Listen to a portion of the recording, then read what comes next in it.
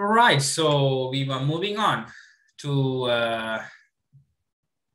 the organic chemistry part.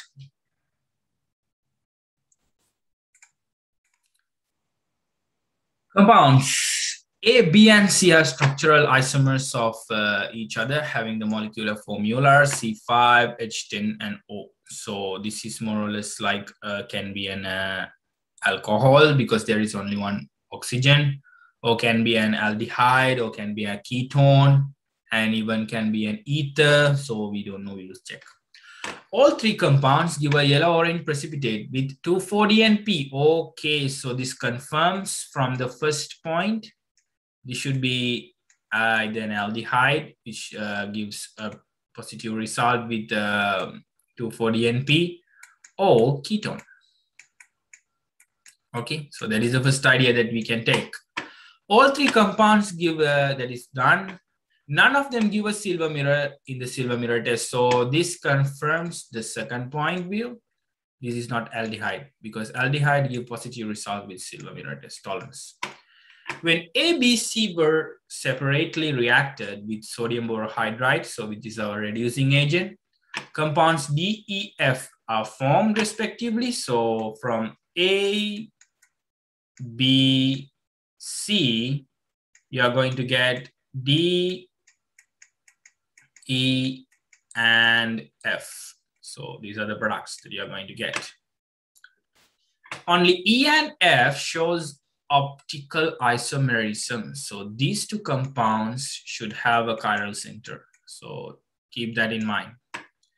When B and C were separately reacted with Grignard reagent, okay, followed by hydrolysis, compounds G and H respectively were obtained. So these two added with the Grignard.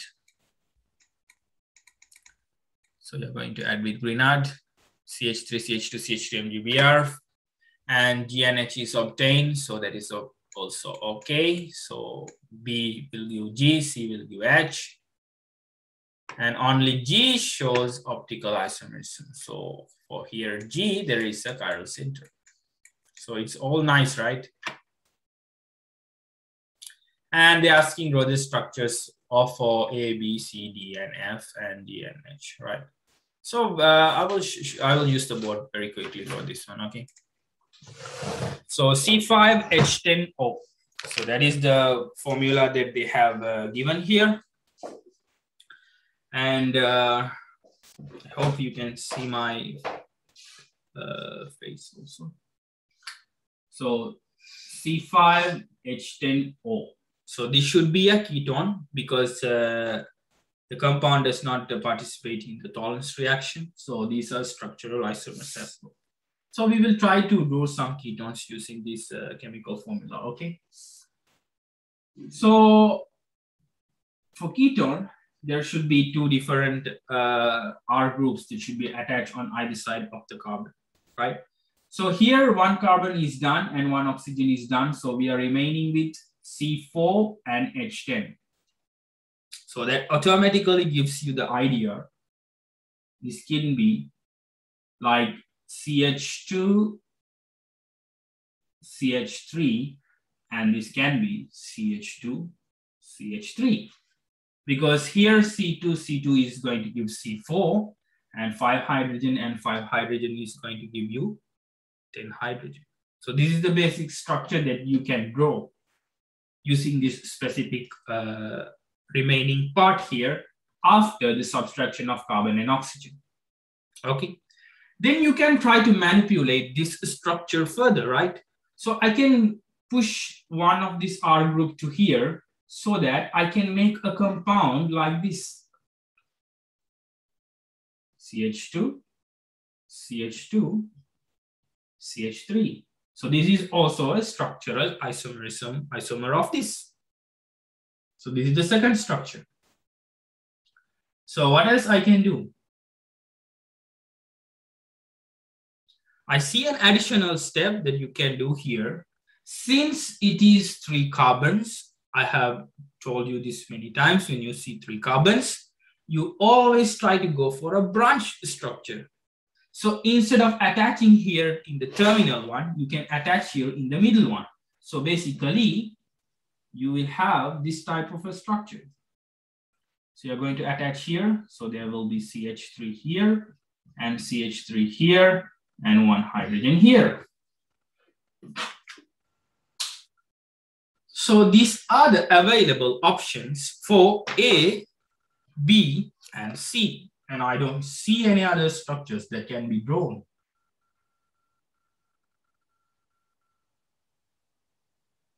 Yeah, that's it. So one of these could be A, B, and C. And the next part that says here is when you add sodium borohydride, so you obtain D, E, and F. So we will check with that. So when you add NaBH4, so what are the products that you're going to obtain here? So here I'm going to obtain CH3CH2 OH hydrogen and CH2CH3. So this is the reduction. And here I'm going to obtain CH3CH2 OH, CH3 and hydrogen. And here hydrogen, CH3, OH, hydrogen, CH3 and CH3. So it says you obtain D, E, and F. So that is done. And they said E and F shows optical isomerism. So out of these three, only two shows optical isomerism. So basically you see here, there is no chiral center here, but there is a chiral center here and as well as a chiral center here. So basically this compound should be A and this should be A, B, C and this should be D. And BC can be interchanged because we don't know whether this is B and this is C. So if this is B, this is C. So this would become E and F. And if this is B, if this is C, so this would become E and F. So we have to check that. So how do we check that? We have given an additional information, if you remember. What is that additional information? When B and C were separately reacted with the Grignard that is given, G and H were respectively obtained, and G only showed optical isomerism. So this should give you the confirmation for what is B and C, right? So this could be one of the compounds, either this or this. So they are going to react this with the Grignard CH3, CH2, CH2, MgBr. Okay. So what is the product that you are going to think of coming? So there will be hydrogen here after the hydrolysis, and there will be this CH2, CH3 part, and here also same. So there will be no double bond, it will be converted to a single bond. And here there will be CH3, CH2, and CH3 part. And you will see here, this CH2, CH2, CH3, and this CH2, CH2, CH3 is common. So this will not show optical isomerism, but here you see an chiral center, which gives you an optical active compound. Okay, so surely the addition, after the addition of the Grignard reagent, this should be G, and this should be H, which should gives you the idea when B and C is reacted. From the description, they say G and H is formed. So principally, this ketone should be B and this ketone should be C. So if this is B, this should be E, and C, it should be F. So all three structures are done for A, B, and C. Then D, E, and F, and the Grignard product you can predict very, very easily, which gives G and H, and only G is optically active here. And also here with E and F, these two are optically active. So everything is done within a single point. Okay, so don't forget, this is very, I would say, straightforward, right? Not a big deal here. Because you are very specified to a small region because of this formula, because they have given it is not accepting or gives positive results for the tolerance. So it will be very easy to go with the ketone, because ketone, you will have only these three structures. You cannot do any other structural isomers for this one. So this becomes very simple. Right, so I will share the screen again. So based on this, so we can find all these. So this is very simple now.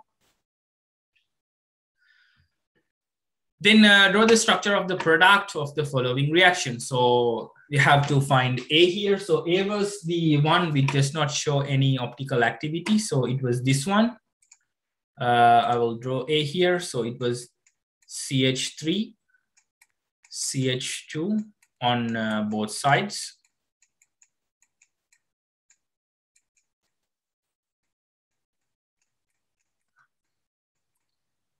And the carbonyl carbon is in the middle. So when you add 2,4-DNP, don't forget this carbonyl oxygen is going to combine with the NH2 part of the DNP. So there will be this carbon CH2, CH3 like this. So this will be CH2, CH3 like this. And in the DNP, there will be one of the NH2 at the terminal is going to form this bond with the carbonyl carbon of the ketone. And the rest is, you know, this with the benzene ring. So then the 2,4 structure, right? So there will be NO2 here in the second one. And there will be an NO2 here in the fourth carbon. So this is what 2,4-DNP. So there will be this oxygen reacting with the NH hydrogen to eliminate water. Okay, so that is the idea here.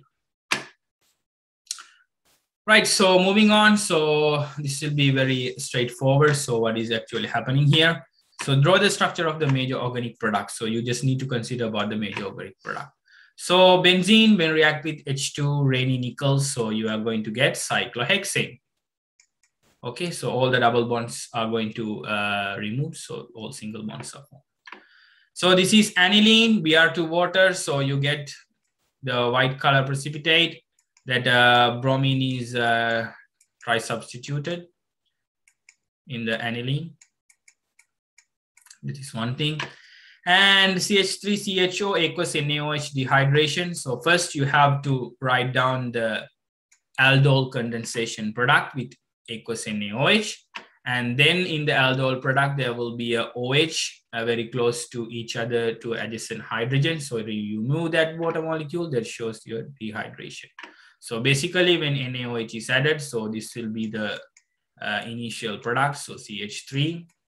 This would be converted to our OH initially, OH and H, which is this hydrogen.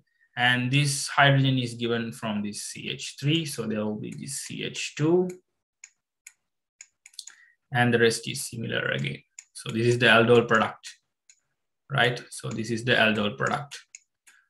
Then the dehydration means this OH is going to be removed with this hydrogen according to the Zaitsev rule.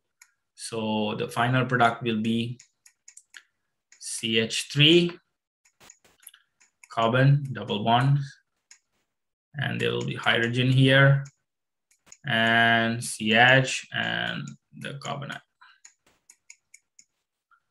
Okay, so you have to write down this product, not this one.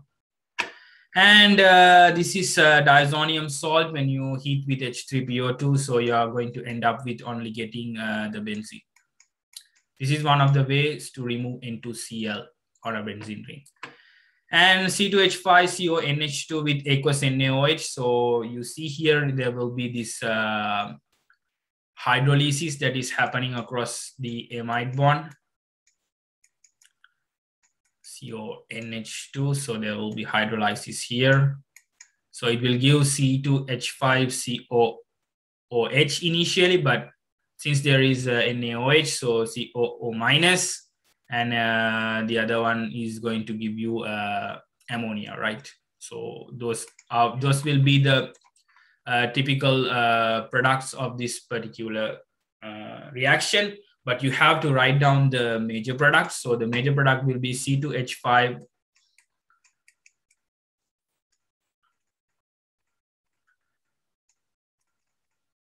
or minus Na plus. So this is the major product. And then CH3CH double bond CH2 conc H2SO4. This is one of the questions that students get confused. This is not the hydration. For the hydration, we add dilute H2SO4. So it is basically when you add const H2SO4. So initially, the cation is going to be generally formed like this. For an example, there will be CH3, and there will be CH, and there will be OSO3H. It's like HSO4 minus that is added here, right? Then when you add water, this is going to be removed to form OH. That is the hydration. So ammonia CH3COCl with ammonia will going to form CH3CONH2. So basically it will convert it to the amide form. And C2H5COOH, BCl5, so C2H5COCl. And H plus KMNO4 with C2H5OH will give you the acetic acid, CH3CHCOOH. And finally with HCN, giving a nucleophilic addition reaction, C2H5, and there will be OH here. This carbonyl oxygen could be converted to OH, and this hydrogen here, and there will be CH3. Okay, so this is the normal way, right? All right, so finally, the last question is very straightforward. I think I don't have to explain much. So one of the products in the reaction of Cl2 with CH4 in the presence of light is CH3Cl. Then they're asking, write the steps of the mechanism of the reaction, which shows how CH3Cl is formed, and indicate the movements of the electrons using curved arrows or curved half arrows. So I have discussed this before. I told you CH3Cl can be formed in 2 steps. One is in the termination step, where your CH radical will combine with chlorine radical to give you the CH3Cl product. That is 1. And the other thing is when you have CH3 radical in the propagation step with Cl2, so it will form, so you can write down this as this. I'll erase here. In the propagation step, in the propagation step, so this could be formed like this. So there will be CH3Cl plus Cl radical again. So these are the 2 steps that this CH3Cl is formed. So we discussed this before if you don't remember. And I asked you the question, in which step this the formation of CH3Cl is dominant? Okay, and I gave you the answer. It is in this propagation step, not in the termination step, because in the mixture you find higher concentration of Cl2 than Cl radical. Therefore, there will be higher Cl2 that is reacting with CH3 radical, giving this CH3Cl. So this is the dominant step. The propagation step is the dominant step in the formation of the CH3Cl. Okay, so these 2 reactions are essential to write down for this answer.